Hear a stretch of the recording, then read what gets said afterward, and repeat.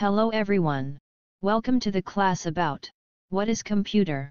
In this class, you can learn the basic of computer, including how to turn on, turn off, or use it with the mouse and keyboard. Therefore, if you perfectly don't know this convenient device, this class is worth listening for you. Let's start. Have you heard of the computer, like this picture? Computer is a machine that can do a lot of things.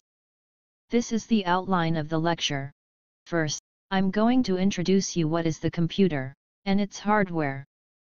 You will know what it can do for us. Also, I introduce you how to use the computer.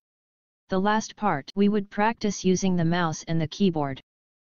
If you want to learn more, please check the next video.